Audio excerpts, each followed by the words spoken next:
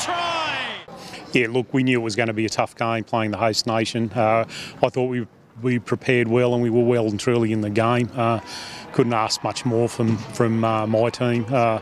They did their country proud and the Wallaroos jersey proud.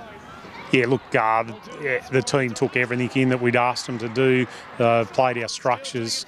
Defence was sensational. Everyone thought we'd struggle in the scrum. We competed and put them under pressure.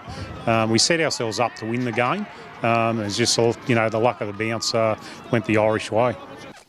It was an awesome opportunity, and I really enjoyed being out there for 15s, representing at this level. It's always a challenging thing playing at this level, and it only tests me as an individual and tests us as a team. And I really enjoyed playing with the girls. They're a great bunch of girls that just want to play hard and work for each other, so I enjoyed being a part of that. Yeah, it was awesome, hey? I guess, I'm pretty sure it was my first touch that I scored a try, so I seen a bit of space and it was good vision by Semi to cut the ball out and give me the ball, and I worked with the space that I had and was fortunate enough to cross the line. Oh, it's a very special moment.